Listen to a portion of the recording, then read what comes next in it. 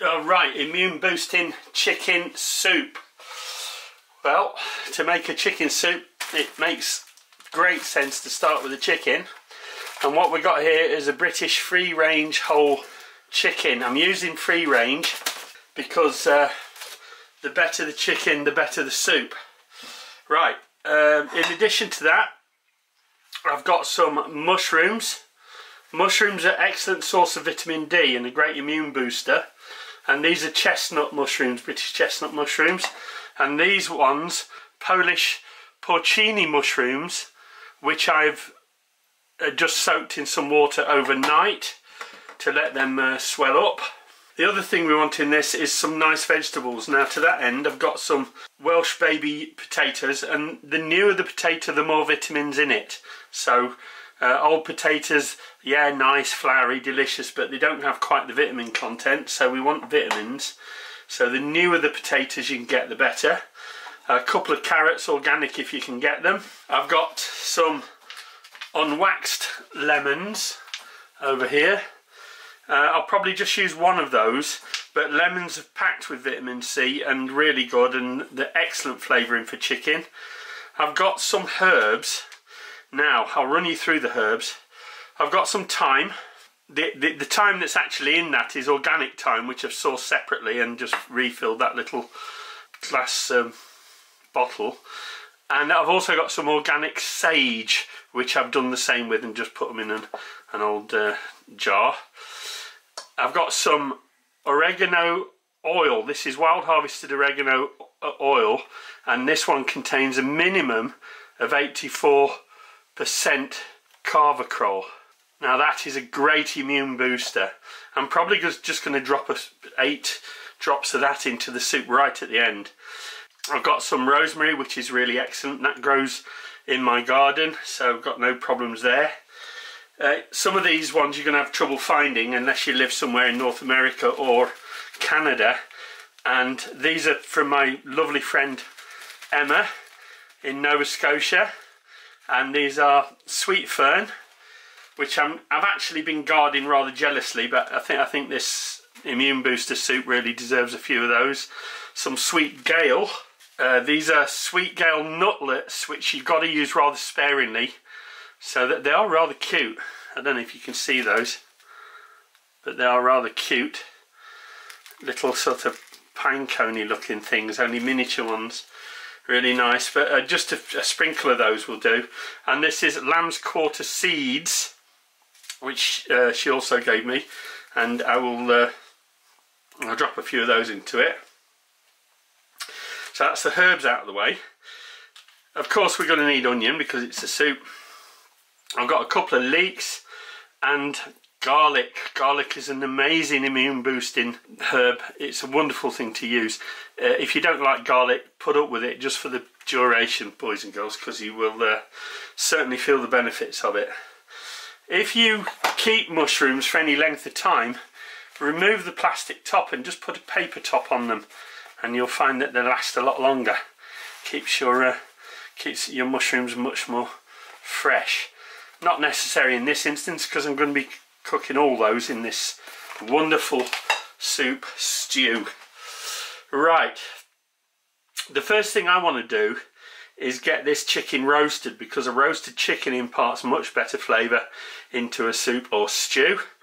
And also to that end, I'll probably roast the carrots, the onion, the garlic will go inside the cavity of the chicken as it roasts, as will half a lemon, and the other half will just go straight into the soup.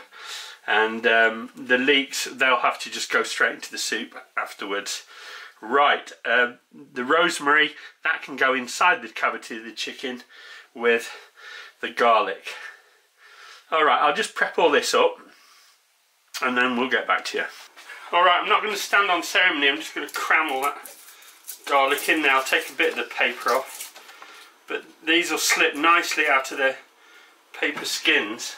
Just get as much of the paper off as I can, the paper skin off, and then just cram all that in there. And I'm going to do a lemon, but I'm just going to cut, I think I'll just put half a lemon in there. cavity. I put some lemon in, that's a quarter, and another quarter for a half a lemon. And we said we'd put in this stick of rosemary which I got out in the garden. You can use dried rosemary, just put a pinch of that inside. And on the outside I'm just going to rub some olive oil and some salt and some black pepper and garlic, so just SPG on the outside of that. And then I'm going to roast it at 180 degrees for about an hour, or until it's browning off at the top.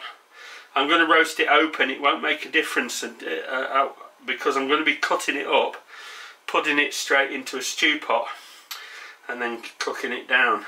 I've left the heels on, and the reason I've done that is these are full of a kind of gelatin that's really, really good for your bones and your immune system, so I'll leave those in.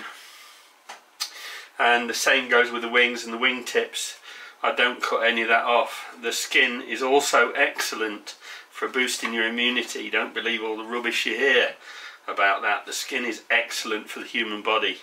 Right, so I'm going to get on and roast that now. I'm just going to cover that with some salt and SPG, like I said, and roast it off. Put garlic, salt all over the outside. I've already covered it in oil. Doesn't need to be too fancy because this isn't going to be presented on the table as a roasted bird. And that's garlic salt I put on it. And in these times where we need to boost our immune system, garlic salt, garlic is really good. So are herbs, as I've said before. So good stuff in, good stuff out. That just goes in the oven, and I put it in an initially hot oven, which I then turned down to 180 degrees Celsius, which is about 350 Fahrenheit. Okay, the chicken's still in the oven. It's been roasting for about 45 minutes or so, and these are the items I got left. So I've got potatoes, got the mushrooms all chopped up, got the leeks chopped up, I've got the carrots and the onions chopped up. I'm going to be chucking those in with the chicken in a minute to roast them just for the last few minutes alongside the chicken. I've got the other half of that lemon cut into 2/4. I've got sage, I've got thyme, I've got the Canadian herbs I told you about. If you've got sage, you've got thyme, if you've got marjoram, any kind of herbs like that are going to be really good for this. So just use what you got, don't worry about it. And I'm going to put a couple of drops of this oregano oil. This is like essential oil, and that's going to go in there. It's a really good quality one. And the mushrooms are just going to get tipped into the stew, as are the leeks. So it's just a matter of getting these in with the chicken now, roasting them off the last few minutes of the chicken roasting, and then we'll take the chicken out, cool it down enough so we can cut it up, and then get it in the pot. Okay, that chicken's looking pretty good at the moment. What I'm going to do is just cut down here, force them apart. I've seen army cooks do that to speed up the roasting process. And then what I'm going to do is I'm just going to chuck those in and around it and give them a chance to, that's the onion and carrot. I might actually chuck the, no I won't. I was going to chuck the leeks in, but they'll do in good time. And what they will do now is just cook and roast alongside the chicken for the last sort of 20 minutes. So back in the oven with that. You'll see there I've just flipped the chicken over, and that's so that some of those juices drip down through the breast to keep it nice and moist. Don't want it drying out too much. It's not going to be presented on the table, so it doesn't really matter what it looks like. Alright, that's the chicken out of the oven. I'm just going to let it cool off for a bit now so I can work with it a little more easily. And then we'll transfer all this, I'll break some of the joints off and transfer everything into the stock pot, and then add the rest of the vegetables and herbs and turn it into something amazing. Right, I've got the chicken cooled off a little bit and broken up, as you see, and the entire contents of that, save these little things, which is the garlic, which I've taken out, which I'm going to just peel them out, and the lemon skins, which are a little bit bitter, and I don't really want them in the finished soup. So what we're going to do now is transfer all that into a stock pot and put all the other vegetables in it and herbs, and then get it cooked up and see what we end up with. So that's the contents of the roasting tin, which have been poured into there, and bones and all, everything all together. We want the goodness from those bones, that's the immune boosting stuff. And then I've got leeks, potatoes, mushrooms, herbs, more lemon, which I'm just going to squeeze into there, and there's the garlic that I've literally just pinched each end of the garlic and squeezed out the actual garlic pulp. So that's going in. I'll probably just put a knife through that a few times, chop it up nicely before it goes in, and then we'll get it all into the pot. Alright, into that goes all my leeks, those mushrooms, the soaked porcini mushrooms, they'll all go in. I'm going to put in a generous pinch of sage, so that's a pinch of sage, maybe a little bit more because I can. Again, a generous pinch of thyme. Thyme is particularly good. My Canadian herbs, which I've mixed up, and a squeeze of lemon, extra vitamin C. That's the other half of that lemon. That's vitamin C. Try to avoid getting the pips in there. And I've just mashed up the garlic pulp, that can go in. Lots and lots of garlic, boys and girls, it's really good for you. We've got some really immune boosting qualities. And into that can go the potatoes. I'm putting them in whole. And the only thing we've not put in there is the oregano oil, or the oregano oil, and that will go in. I'll just put 8 drops of that in just before I serve it. Alright, all that remains to do now is top that off with hot water.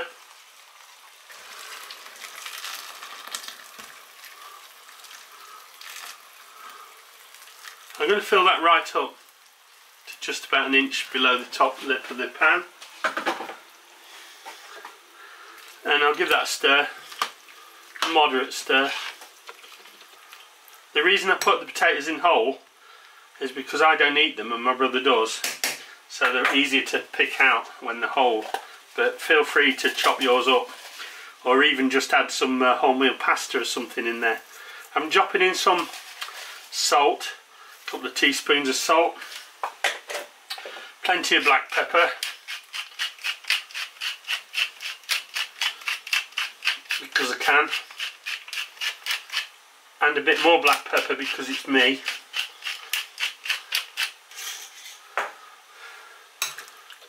Give that another stir just to get the salt distributed. And we do leave the bones in there, so when you're actually eating this, you're picking the bones out of it. But we're leaving the bones in there for a very, very good reason, and that is for immune boosting. So I'm going to bring that to the boil and then simmer it at a low simmer for about an hour, and then it should be ready. Alright, let's have a look at this. It's looking good. Right, I'm going to give that a taste. Get a spoon in there, have a taste. That's pretty good. Just adjust for seasoning now. A little bit of salt, maybe a little bit more, and some pepper, a bit more pepper. And remember, I said I was going to put a drop of the oregano oil in to give it an extra boost. I can turn it off now and give it a squirt of that.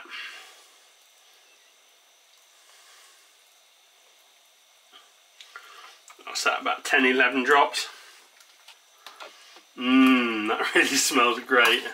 Really strong oregano smell. Lovely.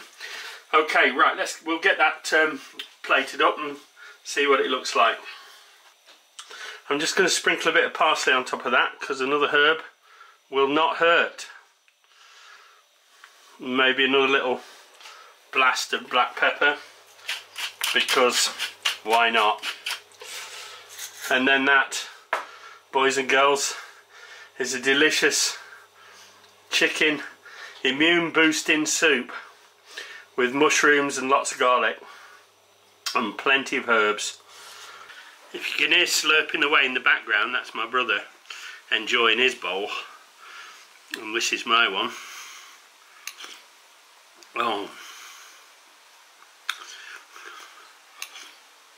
that's a really rich chickeny broth.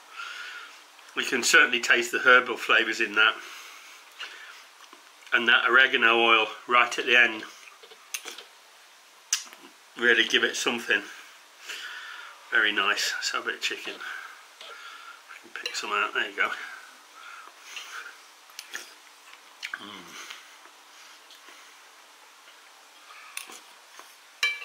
That's just wonderful. Marvellous. You've got to try this one, boys and girls.